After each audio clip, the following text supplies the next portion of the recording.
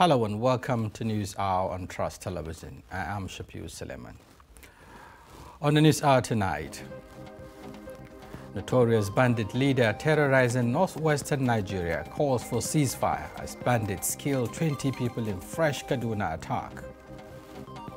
Couple in Ogun State sell baby for 50,000 naira. Kano manufacturers face difficulties as they struggle to continue operations. And in the foreign scene, 2 adults, 2 children die in Australia light plane crash. Now the news in detail. Notorious bandit leader Bello Turji has called on political and traditional authorities in Zamfara state to consider ceasefire and hostilities from all sides. This is contained in a letter Turji wrote to President Muhammadu Buhari, Governor Bello Mutawalle and the Emir of Shinkafi. Turji's peace moves come at the time Nigerian security forces intensified offensive against the bandits, leading to ransacking of some of their locations by air and ground troops. It will be recalled that in the past week, there have been reports of at least attacks on bandits' locations around Turji's area of operations. On Thursday, an airstrike on bandits loyal to Turji's ally, Alilu, claimed many lives and injured many others. Around the same time, there were other air and ground operations around Isa and Sabon Birni local governments of Sokoto State, and in Shinkafi local government of Zamfara State, where several bandits were reportedly killed, while many of them fled the offensive. Reports also said another air interdiction conducted on Saturday around Gebe in Bafarawa district in Sokoto State claimed the lives of 9 women, 6 children and 1 gunman, while in the wake of the confusion created by the military operation, hostages were said to be fleeing from the bandits' camp to reunite with their families. Some 10 persons from Shinkafi also escaped on Sunday, among others. Now, the Deputy General Editor, Daily Trust, Abdulaziz, is joining us in the studio to talk about some of these developments. Thank you for joining us, Abdulaziz. Thank you for having me. Right. You've had, about the peace deal, if you like, or the plea, by this bandit leader, Turji, asking the government and other authorities concerned to consider a ceasefire, as he said. What do you make up of this? Well, this is, of course, a reflection of so many things.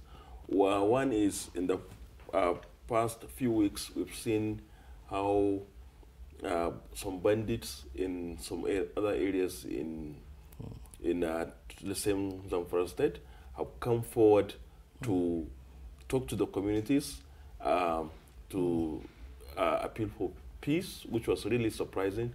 But of course, these were coming because, as some very informed persons, including locals, say, is because the bandits are now facing a season that is discomforting to them.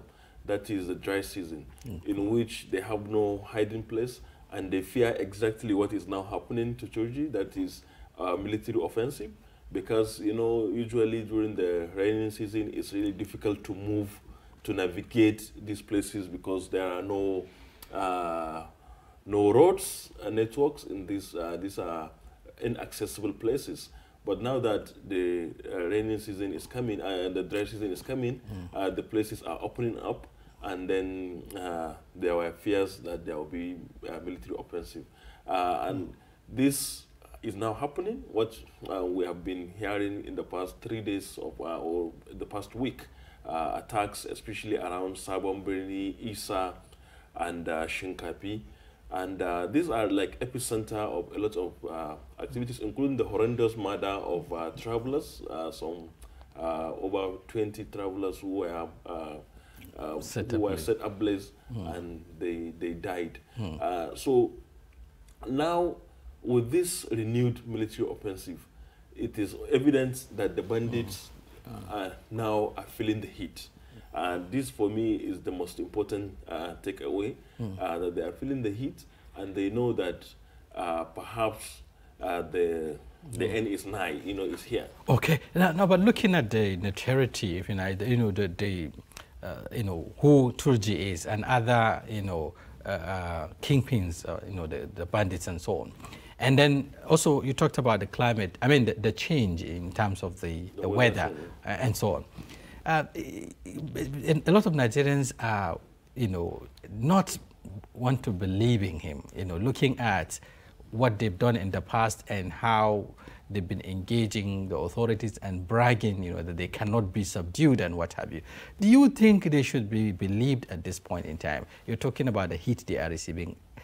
Can they be trusted, so to speak? Yeah, of course, trust is a major thing. It's a problem. There is a deficit in trust.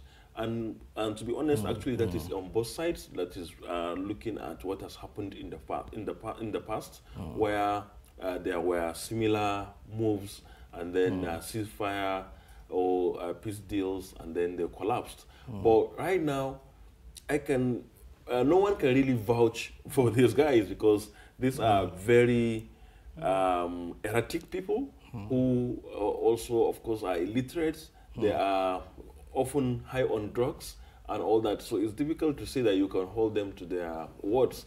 But it's also important to look at the current scenario, because actually even prior to the renewed offensives, there have been conversations for peace deals even from November, where some locals, residents in communities were reaching out to them, some say with blessings of government. So I think, and also there is also fatigue.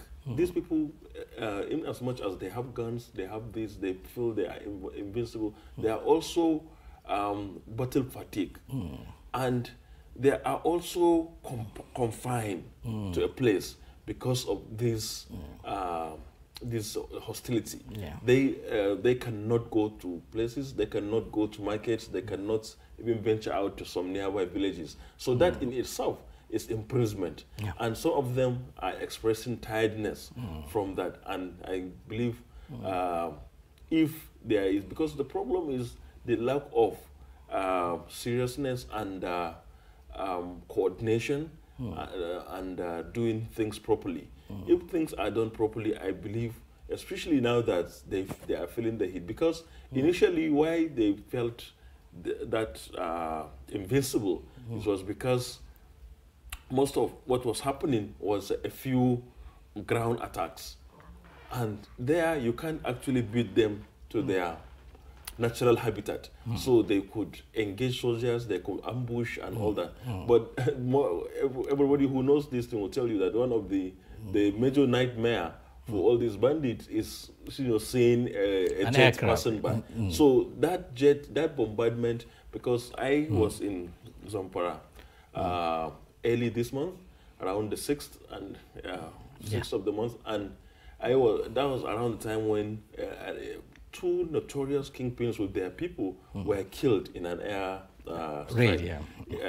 Yes. And a lot of people say if this can be sustained, these people will come out themselves, and it is happening. Right. Okay. Now, looking at, you talked about the bombardments, there has been, sustained raid by the military, the air components, bombarding the enclaves, and then the ground troops also consolidating. And there were also reported cases of collateral damage. We've had a number of people were killed, including a woman or so. So how do you think the military, the authorities can manage this, at least to reduce, the level of casualty on the side of innocent people? Yeah, that's one big problem in this whole battle. It's just like the Boko Haram insurgency. These people mingle with other innocent people. And it takes a lot of intelligence and reconnaissance effort on the part of the military to really isolate people who are innocent from people who are the government. Because a lot of what is happening is that these government are camped in places just outside villages. And a lot of times, if care is not taken, if you are not careful, in trying to target them, you target these villagers. And sadly, that is one of the major catalysts for even the conflict, because a lot of people whose family are innocently killed because maybe, of course, these people are Fulani. This is where they have been living for generations. So for you to now say, oh, because there are bandits here, you have to vacate this place if you are innocent, it really doesn't hold water. And that has led to the killing of a lot of people, including, as you said, women and children, including those that were killed yesterday. Yeah, but there is also a concern on the part of the security agencies. I mean, they raise this concern that some of these locals, normally provide a shelter or, a hiding place for some of these bandits and so on. And several attempts, to get them to expose them or to allow the military operations, to reach the real target, but some sort of shielding them. Don't you think that is also an impediment on the part, in dealing with the situation? Yeah, it is. But as I said, these people live in their natural environment. That is one. So for you to, and therefore, it's not for them to leave. Right. And then the part of giving information is a very dicey situation. And that is, to me, actually caused by the government. Because if the government cannot guarantee their safety, nobody will go and risk his own life and give information about bandits when the government is not there to protect them. So that is a major problem. It's absence of government that makes a lot of the people in these local communities to actually somehow be a lot of them live in a tight corner, because many of them are even victims of the bandits themselves, because they rustle their cattle, they oppress them, they steal from them, but because this is their place. And then if you now come and say they should give information to government, and they give that information, and they know that the government, they are not sure of protection, then it's a very problematic situation. Lastly, before we let you go, looking at some of the options or some of the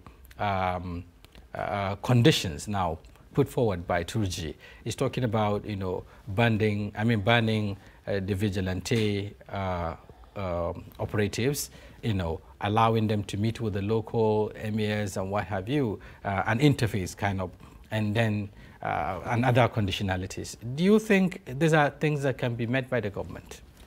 Well, I don't think they are asking for too much, honestly, because one is that one problem which I think the cleric, I was discussing with some colleagues recently about it, the cleric Sheikh Gumi get misunderstood because perhaps he doesn't know how to put his words very well.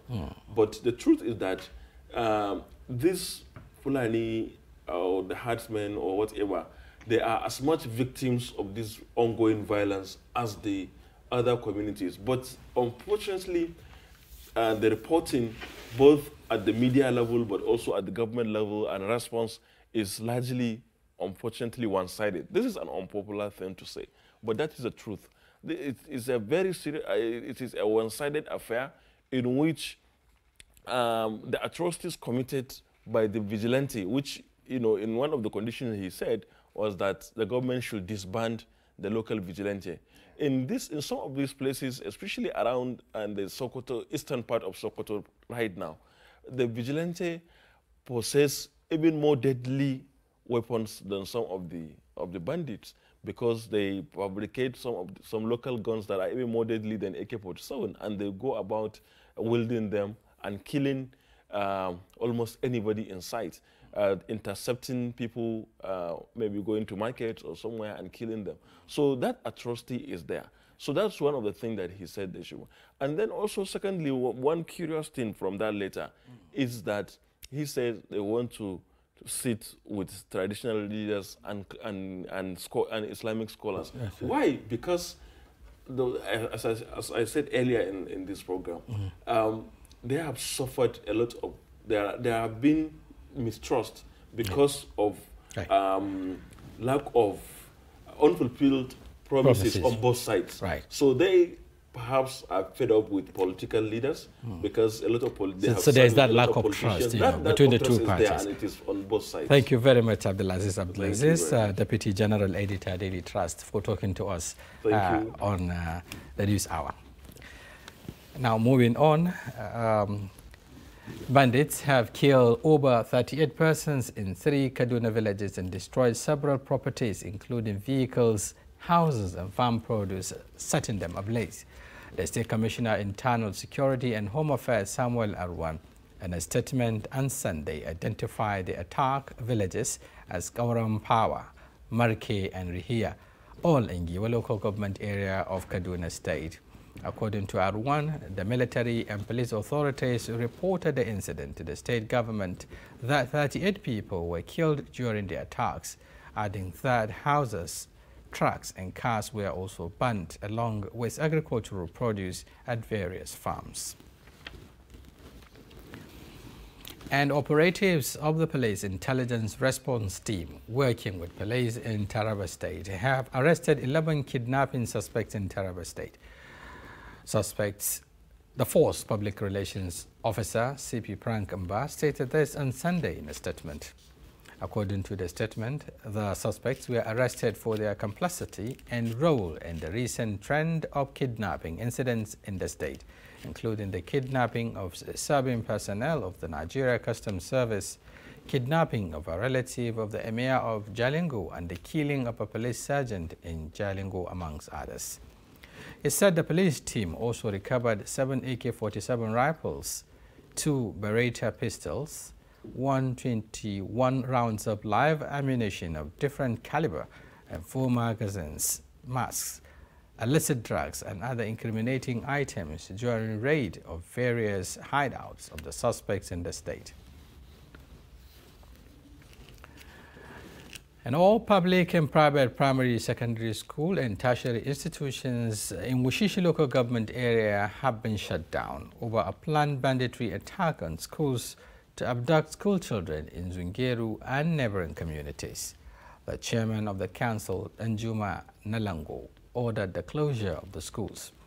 He said the move followed intelligence report by the security agencies that armed bandits in their numbers were planning to strike in the day at Niger State Polytechnic and Government Girls Day Secondary School, both located in the outskirts of Zungeru town. Nalango explained that the measure is to avoid a repeat of what happened in Tegina, where Islamia pupils were abducted. Still talking security, Governor of Benue State, Samuel Otom, has expressed concerns over the high number of orphans in parts of the state and the internally displaced persons IDP camps, which he blamed on the activities of gunmen. The governor raised a concern on Sunday during the Thanksgiving service in honor of the family of Justice Polycarp Kwahara at the Evangelical Church Winning or Ekwa in Makodi. He lamented that the people of the state are left to carry the burden of little children orphaned by gunmen without any hope of survival. He appealed to Benue people to pick up the challenge by making efforts to support the orphans who had been trapped in the camps without any hope or parental care. And police in Ogun has arrested a father identified as Onyebu Chieze and his wife, Olu Chieze, for allegedly selling their 1-month-old baby to another woman at the rate of 550,000 naira. The Ogun police spokesman Abimbola Oyeyemi told newsmen on Sunday that the couple were apprehended on Thursday following information received by officers at Ode Remo Divisional Headquarters that the couple, who live at Ayebami Street in Lara, Remo, had willingly sold their 1-month-old baby and left their residence. On interrogation, Oyeyemi said the suspects confessed that one Ruth Obajemi directed the yet-to-be-identified buyer to them on December 14, who told them that she is from the Human Rights Office and would help them to foster their child. The woman then gave them the sum of 50,000 naira and they handed over the baby to her despite knowing her. Meanwhile, despite not knowing her, the State Commissioner of Police, Lanre Bankole, had directed that the couple be immediately transferred to the Anti-Human Trafficking in Child Labor Unit of the State CIID for further investigation and manhunt for the buyer of the baby. The National Drug Law Enforcement Agency, NDLEA, has arrested a 27-year-old expectant mother, Eze Chioma, for possessing 1,442 kilograms of imported skunk in Lagos. The spokesman of the agency, Femi Babafemi, confirmed this in a statement on Sunday. According to the statement, the agency also apprehended four men, including 62-year-old Bassett Emmanuel, with 182,000 tablets of tramadol during a raid at the clandestine drug stores in Lagos. He said in similar raids across 8 other states, Rivers, Kogi, Benue, Adamawa, Anambra, Edo, Ekiti, and Ondo, over 4,000 kilograms of assorted illicit drugs were seized. Ogun Area 1 Command of the Nigeria Customs Service wants members of the state chapter of the National Youth Council of Nigeria, NYCN, to use their positions to partner with federal government of Nigeria in fighting the menace of smuggling in the country. Customs Area Controller Ogun 1 Command, Dera Nadi, gave the admonition while hosting the state executive members of NYCN on Wednesday on a courtesy visit at the command's headquarters in Idiroko, Border. Nyola Maiwa reports. While addressing the Youth Council, the Custom Controller, Ogun Area 1 Command, Dera Ndani, specifically pleaded with the youth leaders to leverage on their positions to educate the youth of the state, not only on the menace of smuggling, but also on other cross-border crimes for which Ogun State and the federal government's efforts at actualizing the objectives of growing the nation's economy. There's no war between Ogun youths and the Nigerian Customs Service. However, there is effort by Nigerian Customs Service to carry out government mandates against criminal elements who are using Ogun as base. On our part, the Nigerian Customs Service will continue to educate officers and men on the need to ensure compliance with the rules of engagement in the service in dealing with members of Ogun communities. We don't want to believe that everybody in Ogun is a smuggler. With specific reference to claim that smuggling activities is necessitated by the unemployment, Ndani asked the youth to take advantage of the ongoing recruitment exercise into the Nigeria Customs Service to better their careers in life, stressing that the service always accorded high priorities to the border communities each time it is recruiting. I wish to remind the great Ogun youths that the window of employment into Nigerian Customs Service has just been opened. The website is www.customs.gov.ng. Visit that website, click on vacancy, and apply. Comrade Abdul Jabbar Ayelegba, the chairman, National Youth Council of Nigeria Ogun State Chapter, earlier appealed to the leadership of Nigeria Customs in the state to prevail on their operatives to desist from the habit of indiscriminate firing within towns. There are still some areas that we think the custom leadership need to address very well. And one of those areas is firing within towns. Ayelagbe explained that indiscriminate shooting of firearms within towns by NCS anti-smuggling operatives has always resulted in deaths of innocent souls, a situation which he said smugglers usually take advantage to escape. There in Inadi also commends the Controller General of Customs for providing new patrol vehicles for suppressing smuggling in the state. 3 weeks ago, we took delivery of 10 numbers of Toyota Hilux vehicles, brand new, fully kitted, with all operational needs in the vehicle, the siren, the amber lights, everything, the navigation. Those vehicles have been fully deployed to officers of the command and have been put into good use. Shortly after taking delivery of those vehicles, the command seized over 7,000 bags of rice. That was the equivalent of about 12 trailer loads of rice. Just yesterday again, the command has taken delivery of 4 number units of Toyota Land Cruiser vehicles, gunboats. As you can see, they are fully equipped. These vehicles are actually instruments of trade facilitation.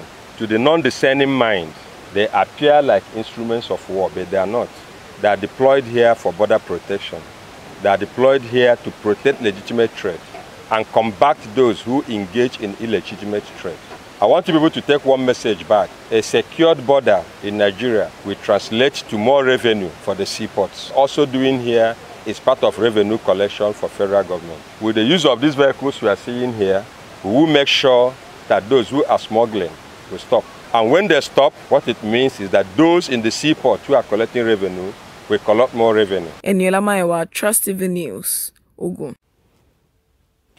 We're now joined by Dr. Sani Aliyu, a security and intelligence expert, who is also the Commandant General, Neighborhood Enlightenment and Safety Organization, NESO. Thank you for joining us. Thank you for having me this evening. Yes, we've seen, one of the bandits' leader, Bello Turji, advancing to the authorities in Nigeria, asking for a ceasefire. And this is coming on the heels of, the position of some Northwestern governors, who felt that there shouldn't be any dialogue. Again, people like Sheikh Ahmed Gumi were for dialogue because they believe that is the only solution to the problem. Now, what do you think? What is an ideal situation to do at the moment with these advances and offers? Well, as far as I'm concerned, there is no dialogue with a criminal anywhere in the world. These guys are criminal, hardened criminals. They have exterminated a lot of lives, destroyed a lot of families, bring hardship to the whole country, make farmers impossible to farm, brought hunger in the nation. They have caused us a lot of pains, and therefore there shouldn't be any space for dialogue, as there is no space for dialogue with any criminal anywhere in the world. They are to be dealt with. The way they killed, they are to be killed. If they are arrested, they are to be prosecuted. And of course, we should have corporal punishment back in this country. If you look at during Buhari's time as a military head of state, there used to be cocaine pushers. When we operated that regime of corporal punishment, a lot of people went away from such illicit deals, illicit drug deals. So I think Nigeria is a sovereign country. Even though we are bounded by other charters of international charters, we should know how to fix our own country. Nobody from America or London or anywhere in the world can tell us how to lead or fix our own country. If our country, if these guys are bad, from other feelers around, you could see that these guys have been sponsored. We have some photos that... I'm actually coming to that, yes. Because there are some people believe that there is external influence. There is external influences. So do you believe in that narrative? Of course there is external influences. I think we need to call a spade a spade. I was listening to a South African activist the other time. He said, why white men are no more much in this country is because Nigerians tell them off. We have the capacity to tell you what we want, and we have the drive to drive at what we want. I don't think at this age and time, Nigerians should bow down for any white man. Because as far as I'm concerned, we are the most populous black nation in the world, and we are supposed to be sitting on the driver's seat, so that other African nations take a cue from us. We are leaders of Africa, whether we like it or not. And therefore, we must take that driver's seat. And we cannot allow some miscreants to come and distort or disrupt our system. The government must fight them. We are all out to fight them. And we must put a stop to all this nonsense. Yeah, but then terrorism, is a global phenomenon. And Nigeria cannot operate in isolation. We're talking about a challenge, that is bedeviling countries, especially the Sahelian states. And so on. On the other side, we have the Chad, Lake Chad, basin, also being affected by the Boko Haram insurgency. President Muhammadu Buhari just came back from Turkey, and he was talking to the president there and the authorities on the need for them to support Nigeria and other African countries in dealing with this challenge. Did you think international collaboration is also key, looking at the dynamism of terrorism? Well, if you want to talk about international cooperation or partnership or whatever you want to put it, it is essentially very important because terrorism, if you want to look at it from the scope, it is international, it is national, it is cross-border, and it is local. So there must be that cooperation. And it's not only about, but the issue is that is there thoroughness in what we are trying to establish? Because if we are able to get country A to be involved in disruption of Nigeria, or sponsoring of Boko Haram or any other terrorist group, or even whatever name we want to give them, we must be able to tell that country to a standoff. You understand what I'm saying? Because it is not about the president or the government telling us that we know the people behind this act of terrorism or the sponsor of this act of terrorism, but we are not ready to mention them. It doesn't make sense. We are not asking them to mention them. We are asking them to actually arrest them and prosecute them after their thorough investigation. Yeah, okay, you talked about the fact that what Nigeria need now is, sustained kinetic measure. You're not for the carrot, kind of approach or dialogue or whatever. But we are seeing the fallout of what is happening. There's sustained bombardment recently in Zamfara and other enclaves of the bandits, and there are also civilian casualties. And how do we, address these issues now? Well, in any such operation, there must be casualties. It is synonymous with such operation anywhere in the world. And that is why, but when you want to look at it, you look at it from the gain side of it. Now, if you can lose 100 people as collateral damage, and then you save 200 million people, I think it's not. If you look at the comparison, it's nothing to talk about.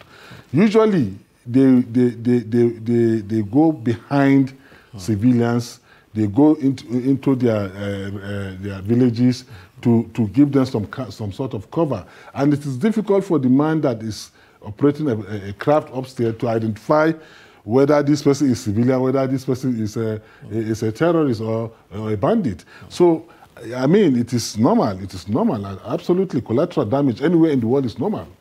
Okay, thank you very much, Dr. Sani Aliyu, a security and intelligence expert and Commandant General NASO, Neighborhood Enlightenment and Safety Organization, for talking to us on the News Hour. Thank you. We appreciate. Now, moving on, you're still watching News Hour on Trust Television. Coming up after the break, how shoemaking business sustained family of amputee. Stand by for this and more shortly. Get latest updates on current topical issues and breaking news by downloading the Trust TV mobile app on your Android devices. Go online, click Google Play Store, search Trust TV, install the app, and get doses of unfiltered information on happenings all over the world in your pocket. Trust TV, documenting the Nigerian story.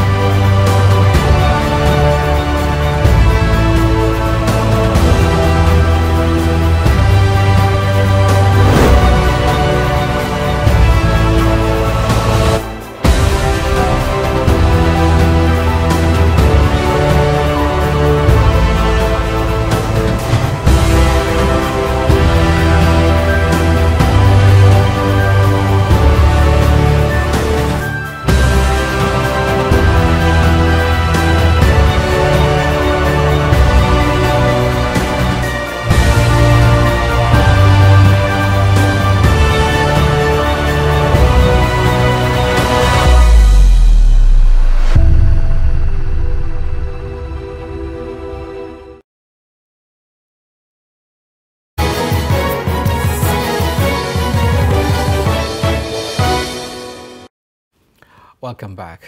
If you're still joining us, this is News Hour on Trust Television. Now a look at our top stories. Notorious bandit leader Bello Turji has called on political and traditional authorities in Zamfara state to consider ceasefire and hostilities from all sides.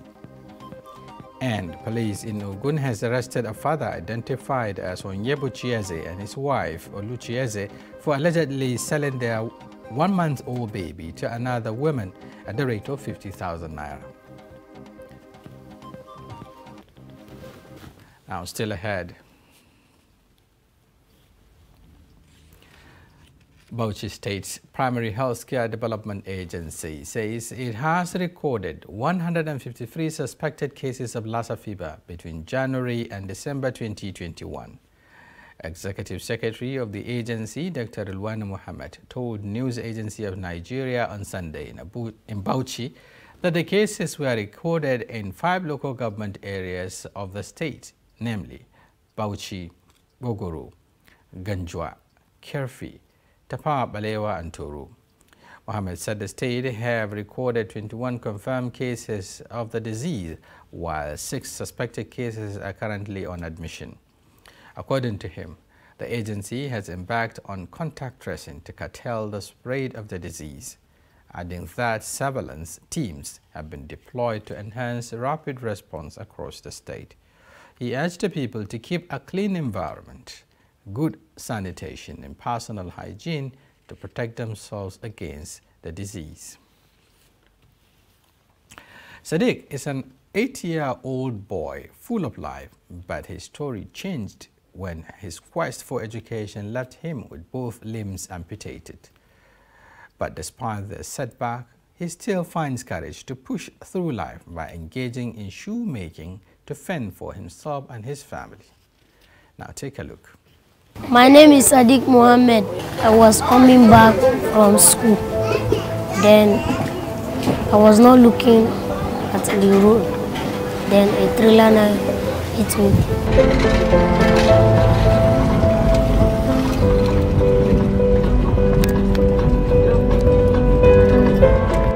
This is Moko, a small Gbagi-dominated village in Dutsen Alhaji, Abuja, Nigeria. It is a commercial hub for rock breaking, which explains the presence of tipper trucks within the vicinity moving rock fragments. This is the road that led to Sadiq losing his limbs.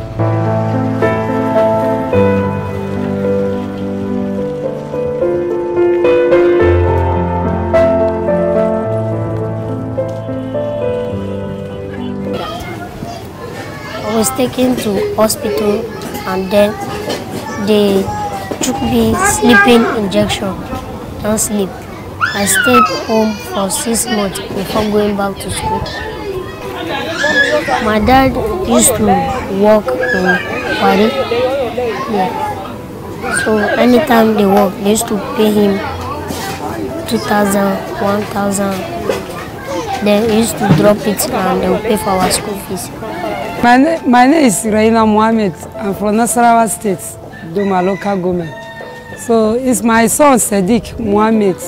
It's 2013, December on 6. Just coming back from school, earlier primary school, Muko. So the 10th I come, if I break, come matcha. The road shall go Kubwa General Hospital. So from there they come on one leg from Kubwa General Hospital, they enter strike. From there we go PW. After Mr. B for Kubwa Federal House. They come on the second line for private hospital. From there we come back for Kubwa Hospital. We were there from December 2014, April we come back to home. So from there we start the school. They slug they go. Anything next. Sometimes people then they help me to buy in bicycle spoil. People then they help me to buy the bicycle. So I even carry the matter, go in Belembe to help me. I car tire from there. I come as I no have money to go there again. I spend money tire, I can't stop to go there. Even for the house rent where I dey, now I go for 3 years now. I never have money to pay for the house rent. So now my landlord give me quick notice to come up for the house. I just begging to help me this December time. Anything I have it, I'll give to him. With the help of a sister who helps locomote Sadiq, we visited the place where he learns shoemaking.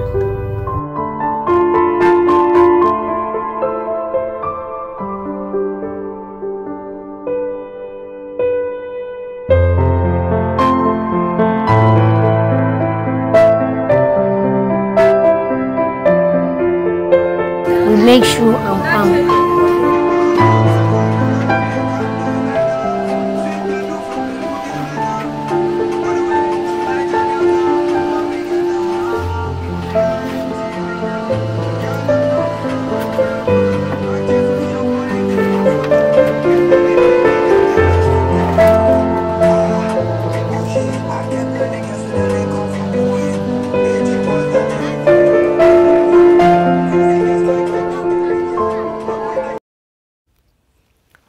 President Muhammadu Buhari has returned to Nigeria after participating at the Istanbul Third Turkey-Africa Partnership Summit. The president, who clocked 79 years on Friday, received a birthday card by the Chief of Staff, Ibrahim Gambari, Administrative Officer Abubakar Mekano, and other aides shortly on his return from the official visit.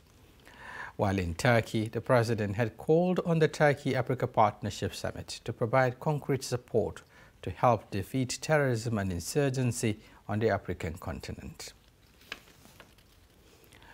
And the Mayor of Daura, Alhaji Farouk Omar, on Saturday turbaned the only son of President Muhammadu Buhari, Yusuf Buhari, as Talban Daura and district head of Kwasarawa community.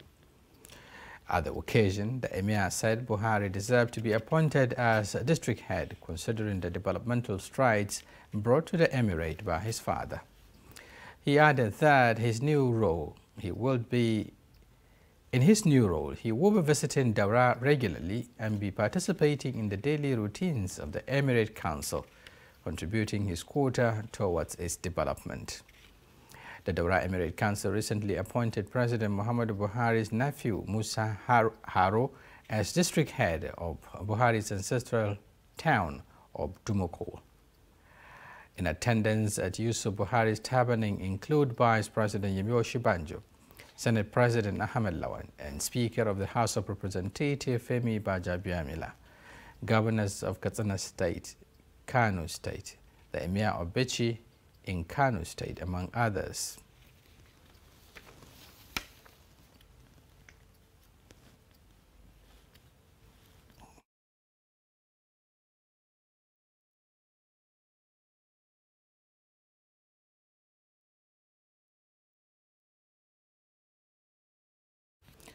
Now let's join Aisha Salihu for business news.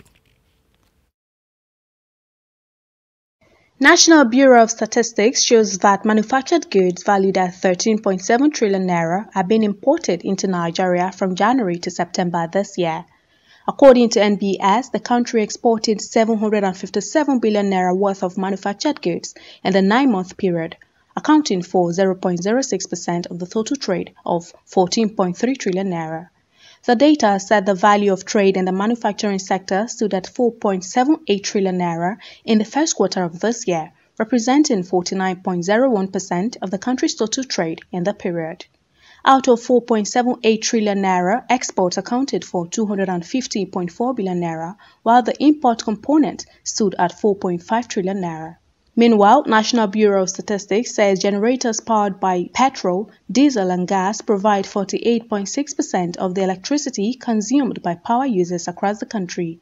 Latest data by the Bureau on Power Sector Preview presented to the Abuja Chamber of Commerce and Industry this month showed that almost half of the country's electricity supply is from generators. The report further showed that the national grid is providing 51.2% of the country's power needs, indicating that many citizens in Nigeria depend on generators for electricity. The NBS document further showed that petrol-powered generators accounted for the bulk, 22.6% of the electricity supplied by generators, followed by diesel-powered generators, 16.6%, while gas-powered generators accounted for 9.4% of the self-generated electricity. The Debt Management Office has clarified that loans from China to Nigeria, which presently stood at $3.59 billion, constitutes only 9.4% of the country's total foreign debt stock of $37.9 billion. The Director General of DMO, Patience Oniha, stated this on Saturday in an interview in Abuja. She also clarified that the loans were largely concessional, as no national asset is tagged as collateral. Nigeria's total debt stock as at September 30 is $37.9 billion, comprises the external debt stock of the federal government, 36 state governments, and the Federal Capital Territory. Lagos Commodities and Futures Exchange says commodities contribute about 70% to Nigeria's gross domestic product. The Managing Director and Chief Executive Officer of the organization, Akin Akeredolu Ale, in a statement stated this, while restating the body's commitment to advocacy as a strategy to create awareness on how the commodities exchange could grow the nation's GDP in 2022.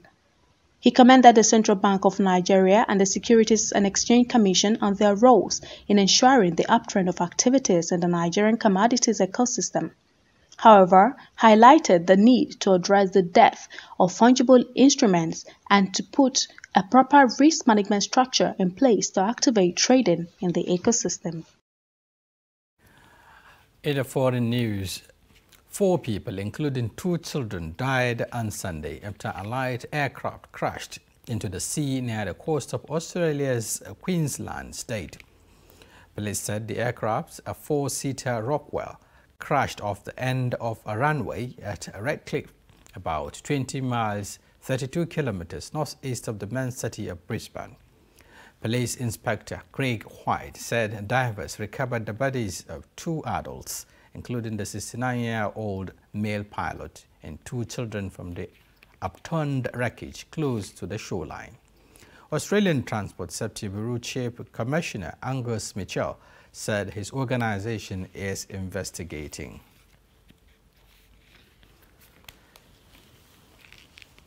Still on the foreign scene, Switzerland is restricting public life for those who are unvaccinated. Only people who are vaccinated or recovered from COVID-19 will be able to access restaurants, cultural venues, or other indoor events. Private family gatherings should be limited to 10 people. This is to contain the spread of COVID-19 in the country. The report. Stricter measures to contain the spread of the coronavirus will apply throughout Switzerland from Monday, 20 December. Only people who have been vaccinated or have recovered from COVID-19 will be able to go inside restaurants, cultural, sporting, and leisure venues and attend indoor events. The move is intended to reduce the risk of unimmunized people from becoming infected, as they are also more likely to pass on the virus and become seriously ill. To provide additional protection, masks must also be worn in these settings, and food and drink may only be consumed while seated. In settings where masks cannot be worn, such as place for brass band practice, or where it is not possible to eat or drink while seated, such as bars and discos, admission will be limited to vaccinated or recovered persons who also present a negative test result. People who have been fully vaccinated, received a booster, or recovered from COVID-19 in the last 4 months, do not have to take a further test. A requirement to work from home has been reintroduced. Private gatherings are limited to 10 people if one person above 16 who is unvaccinated or has not previously had COVID-19 is present. The decision was taken by the Federal Council at a meeting on Friday. And finally, a powerful gas explosion in a sewage system in the southern Pakistani city of Karachi has killed at least 12 people and injured several others. Senior police officer Sarafar Nawaz Sheikh later said 2 of the injured died in the hospital, raising the death toll to 12. The report. Police and hospital sources said that at least 10 people were killed and 12 others injured in an explosion at the ground floor of a 2-story building in Pakistan's southern port city of Karachi on Saturday. All victims have been shifted to hospital, and most of the injured are in critical condition after being seriously wounded in the incident. The building partially collapsed in the explosion. The rescue teams have called in heavy machinery to remove the debris in order to find the trapped people. In a statement, the Karachi police said that the explosion was due to leakage of gas in the building where a private bank and several other offices stay inside. Bomb disposal squad has arrived at the site for further investigation.